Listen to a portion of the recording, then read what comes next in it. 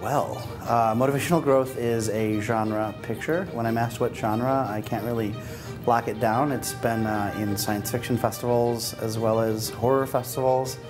It's also been in like franc dramatic film festivals. So yeah, it's a movie. It's a good movie. It's got Jeffrey Combs in it, who's the Reanimator from Beyond. He was in Peter Jackson's The Frighteners and like 97 other awesome films. It's about a gentleman who attempts suicide, and when he fails at this, he has a revelation that the fungus in his bathroom is sentient and is speaking to him. The mold tries to get his life back together. Ian, the main character's life back together. And it turns out halfway through the film you realize he may have a plan that doesn't necessarily involve good things for Ian.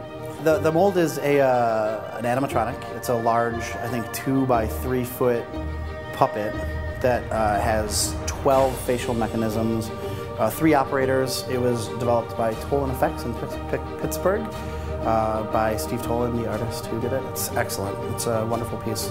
The festival coordination is stellar.